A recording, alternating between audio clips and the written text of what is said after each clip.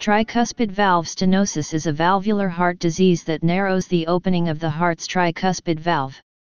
It is a relatively rare condition that causes stenosis-increased restriction of blood flow through the valve. Diagnosis: a mild diastolic murmur can be heard during auscultation caused by the blood flow through the stenotic valve. It is best heard over the left sternal border with rumbling character and tricuspid opening snap with wide splitting S1.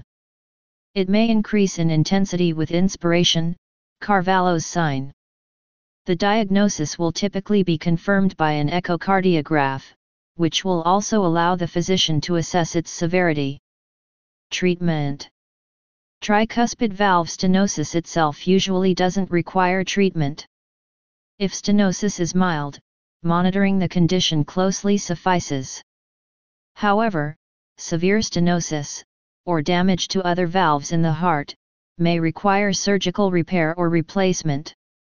The treatment is usually by surgery, tricuspid valve replacement, or percutaneous balloon valvuloplasty.